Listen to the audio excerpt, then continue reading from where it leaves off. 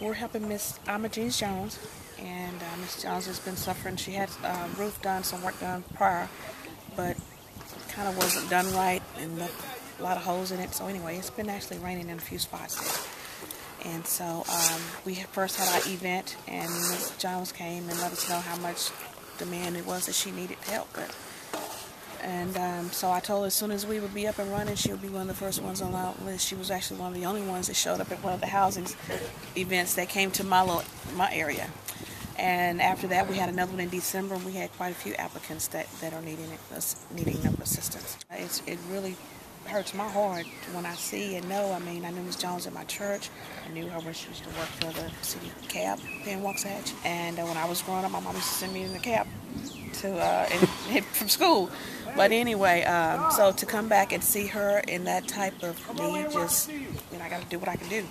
And so I'm so thankful that we were able to do that for her, and hopefully many, many more.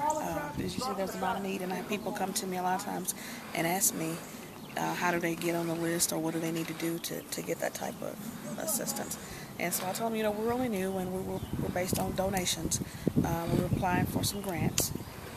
Just really kind of hadn't got started on that because, make sure we're doing it the correct way. And we've been very blessed to get enough donations to do this project here. And with what it is, it's not a handout, it's a hand up.